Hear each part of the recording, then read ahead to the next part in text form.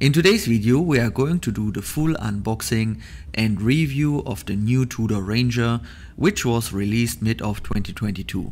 So lean back, take a coffee and enjoy the video. The new Tudor Ranger was released to mark the 70th anniversary of the British North Greenland expedition. From 1952 to 1954, Tudor watches were used during this expedition to do timekeeping tasks. As documented by the members of the expedition, the watches kept precise time and didn't need manual winding.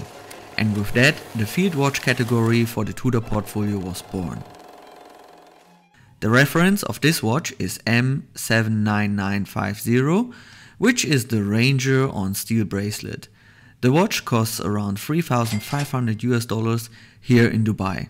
There's also a NATO strap and a hybrid strap of rubber and leather version available.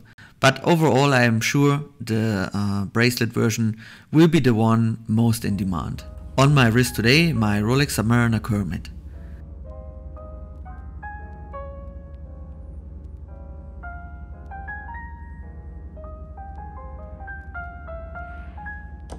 So the Tudor Ranger comes in the typical Tudor cardboard box with a white sleeve around it.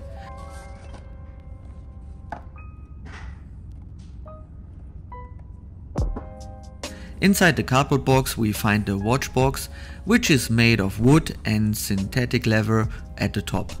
Inside the watch box we find the watch, of course, an additional compartment at the top to store straps, for example. And underneath the watch we have the user manual, warranty manual and warranty card. Let's have a quick look inside all of them. This watch comes with a warranty of 5 years, even though the manual says 2 years. The user manual is a generic one, as this watch has only hour, minute and seconds hand, so I think we can also skip this. And the warranty card. And here's the watch, guys. Still fully stickered, as my buddy just collected it from the store and borrowed it to me to do the review and unboxing.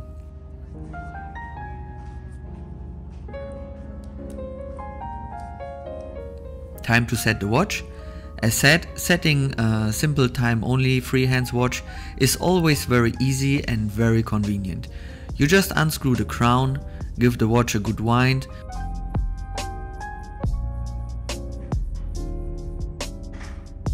pull out the crown into the time setting position and set the time.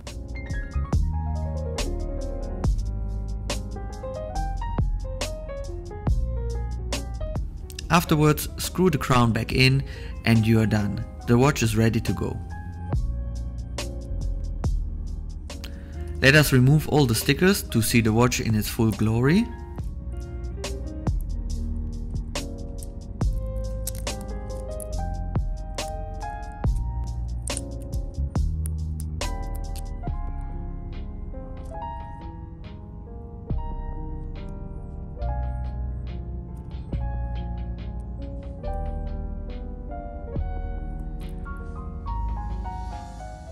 The diameter of the watch is 39 mm, the thickness is 11.9 mm, the lug-to-lug length is 47 mm, the bracelet starts at 20 mm and tapers down to 15.6 mm.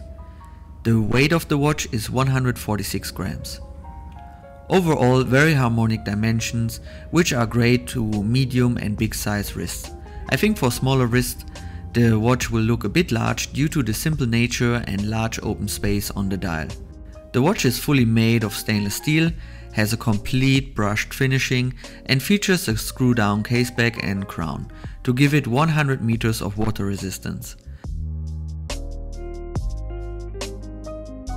The bracelet comes in a 3-piece link design and the clasp features a micro adjustment quick release function.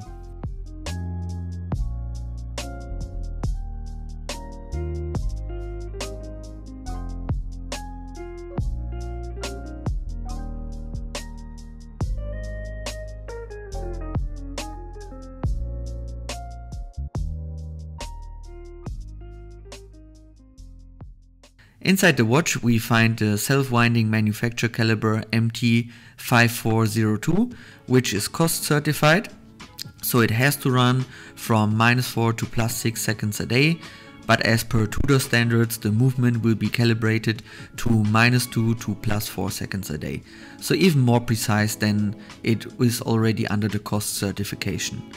The power reserve is 70 hours, which is strong and makes it weekend proof. Especially considering the price point of this watch, the movement is definitely a highlight. The dial of the watch is made in a matte black finish with printed numerals and indices out of lume. The legibility is very good due to the strong contrast and simple text font. The logo and text is printed as well. The hour, minute and second hand feature lume as well. Time for a lume shot. Fantastic legibility at night and in dark conditions.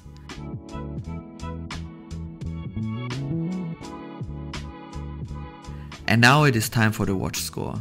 The watch dimensions are overall pretty good, but I think 38 or 37mm would suit the watch a bit better. The dial is a bit simple and has lots of open space. The fully brushed case also looks plain and lets the watch appear quite large. Besides that, the case is well finished and comes with 100 meters of water resistance. The movement runs very precise and has a strong power reserve, but no complications besides the time. The bracelet might be the best Tudor has released yet, thanks to the micro adjustment and simple look so many people were asking for. For the daily and weekend usage, this watch will be okay, but I could certainly think of better alternatives with more features like a date or more pop like a Black Bay. The watch will work well for sportive usage due to the great legibility and robust design. Image and history are very good, and especially with this new release, Tudor did everything they could to make us aware of the significance of this piece in the North Greenland expedition. The brand is very good and value for money is also great for this watch. All of that together gives the watch a total score of 66, and with that it made my list, but falls a bit short to alternatives, especially from the diver segment. So I would personally probably rather take a Black Bay 58 with a little bit of price premium compared to this Tudor Ranger. And with that we have it. Let me know what you think about the new Tudor Ranger in the comments below. Thank you for watching, stay healthy and see you in the next one. Bye bye.